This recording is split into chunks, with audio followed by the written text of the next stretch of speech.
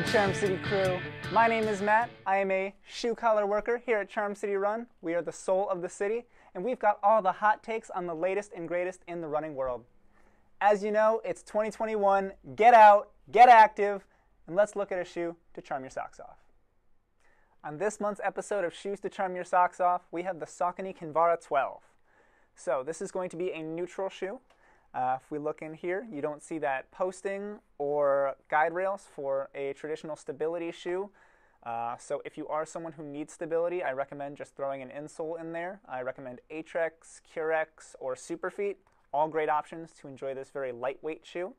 And so you may see this and think, okay, it's very lightweight, so it's a good speed shoe for shorter distances and tempo workouts. That is all true, but it is actually a great long distance shoe as well.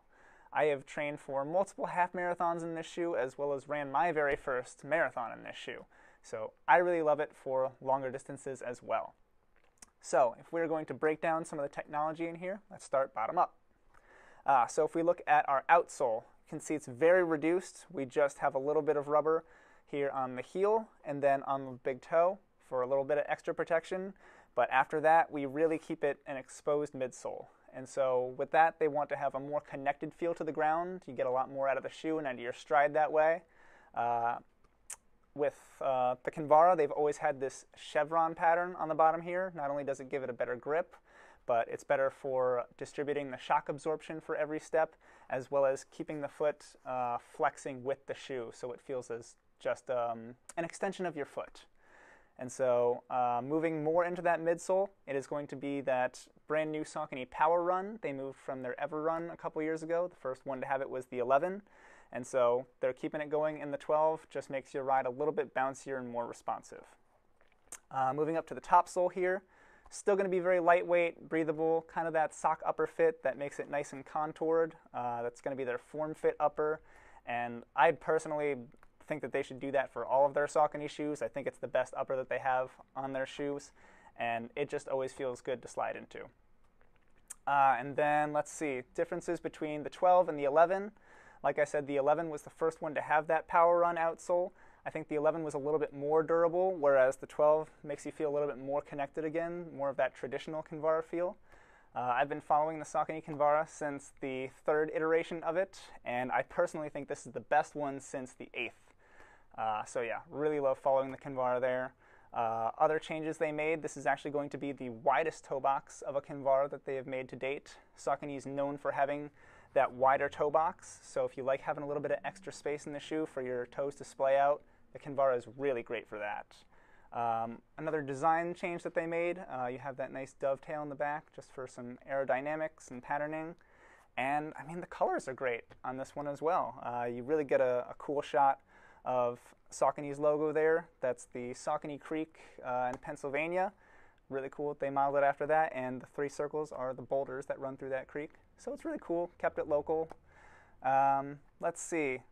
The drop on this shoe is going to be 4 millimeters, and it retails at a cool $110. Really great price for a shoe that can really do it all.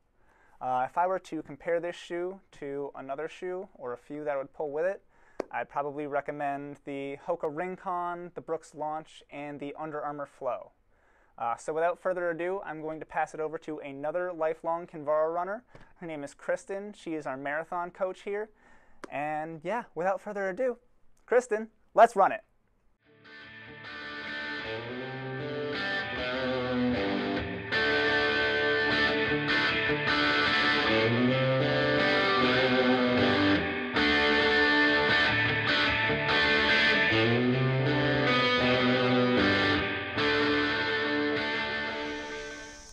Just got back from a run in the Saucony Kinvara 12s, and I have to say I really like this version. What I love about the Kinvaras in general overall is that they're a super versatile shoe. So you can wear them for speed work, track workouts, tempo runs, or they hold up really well to longer runs, long runs, easy runs. I've even put full marathons on the Kinvaras in the past.